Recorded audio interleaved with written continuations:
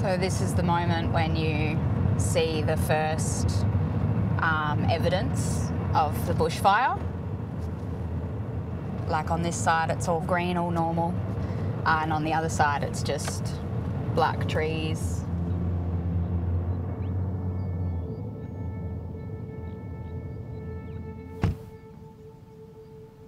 This is the first time I've seen it since it got demolished.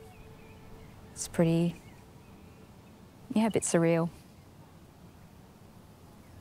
So that's where I first saw the smoke. It was that over on the horizon, on the hill.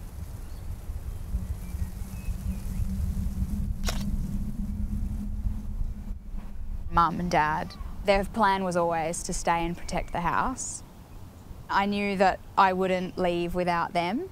I wouldn't have felt okay doing that. I wanted to help fight it if they needed. Then my first thought was the camera and documenting it. I'm a professional photographer. I have been for the last 7 years.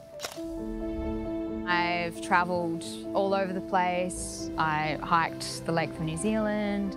I hiked up Mount Everest to Everest Base Camp. And so I've always taken a lot of risks. But capturing the fire, this was definitely the riskiest photography I've ever done. The ladder was set up here, and Dad was up on the roof. I climbed up.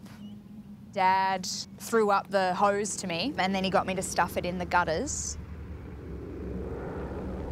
And then we could see the bombers start to go in.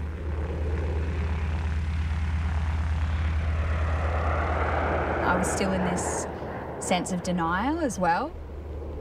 I was like, it's going to go around, the wind's going to change direction. I went out the front door,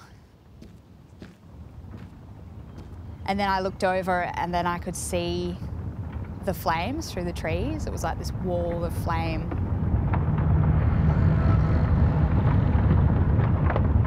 That feeling of denial was ripped away.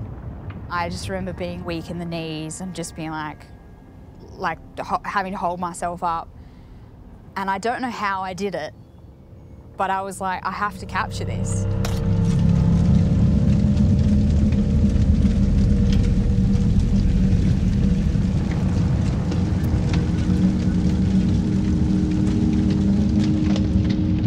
This moment is blacked out, but I know that I was there, and then I know that I was in the bedroom. Looking out the window, you could see the wind blowing, and then some embers jumped over, and then suddenly the whole thing was on fire.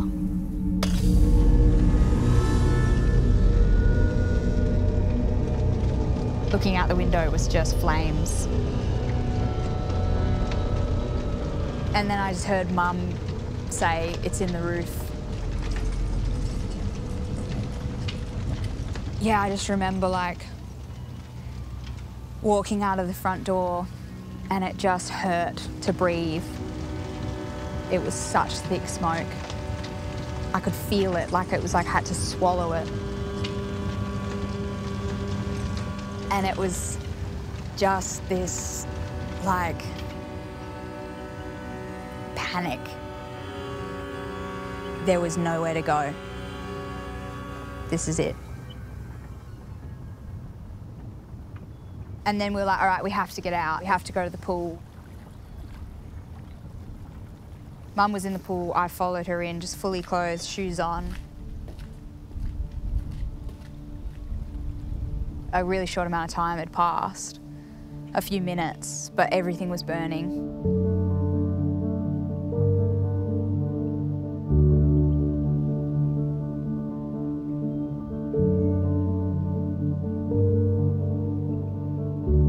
It was this thing of intense fear, intense panic, but it was like I had this split in me. There's this thing going on that is terrifying and horrible, and not many people will ever experience that moment. And then there's this other part of you that still needs to take photos and document this once-in-a-lifetime insane moment.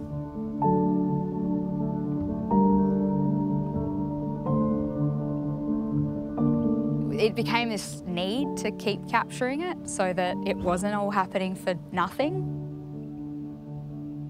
This is a place that mattered to us. This holds memories, it holds experiences, but it's just a place. And like, we're here where we've survived it, and it put it in its context. We could have died, we could have been in the house. We heard a voice asking if anyone was here. He was a volunteer firefighter, and he was like, "You have to get out now."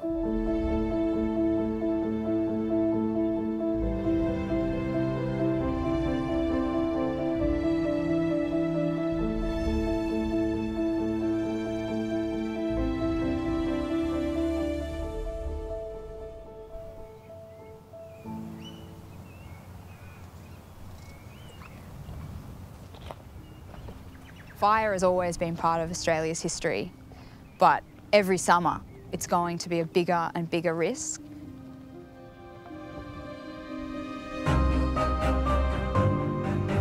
And this story definitely feels important for that.